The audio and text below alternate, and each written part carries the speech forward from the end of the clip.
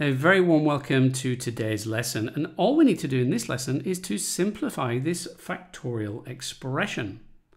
So looking at this and looking at this 2n factorial term here in the numerator and this 2n minus 2 factorial term, and I'm going to be able to cancel those by doing the following. I'm going to expand this 2n factorial to 2n multiplied by 2n minus 1 multiplied by 2n minus 2 factorial.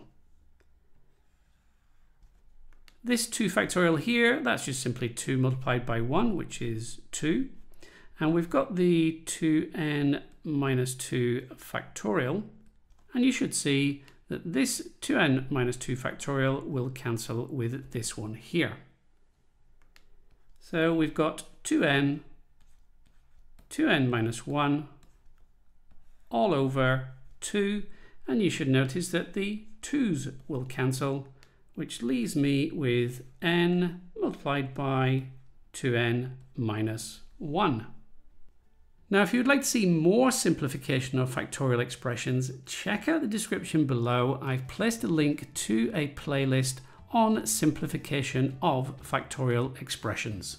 If you found this video useful, then remember to give me a quick thumbs up. And if you would like to be notified when I release new videos, then hit that subscribe button and remember to click on the little notification bell.